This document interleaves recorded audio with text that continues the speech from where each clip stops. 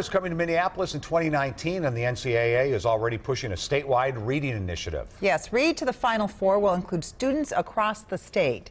Reg Chapman has more on how this initiative hopes to instill the value of reading into young people.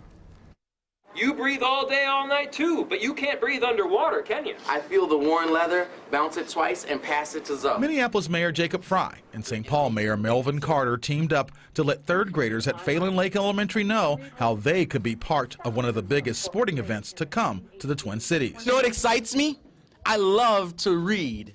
And through Read to the Final Four, we all get a chance to be a part of the Final Four. The Final Four lands in Minneapolis in 2019. The NCAA and Minneapolis Final Four Local Organizing Committee are promoting a statewide, year-long reading initiative they hope will inspire young people. Youth have to have proficient reading by third grade. Studies have shown that by the third grade, students learn to read, and then after third grade, they read to learn. The program is open to students who will be in the third grade in the 2018-2019 school year.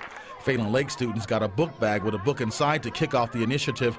Organizers hope to get students to reach their reading goals, especially during summer vacation. We know the summer slide is a real thing, and many of our students kind of shut down, and learning sometimes stops during the summer months. So we're hoping that we can build individual skills and a routine that reading is part of everyday life. Students can sign up now and have access to more than 5,800 digital books.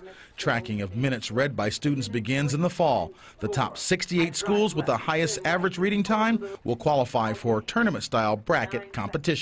The NCAA says it is excited to use the Final Four as a way to promote the values of reading. We have more information on their initiative on our website at WCCO.com/links. Outside the site of the NCAA Final Four 2019, Reg Chapman, WCCO 4 News.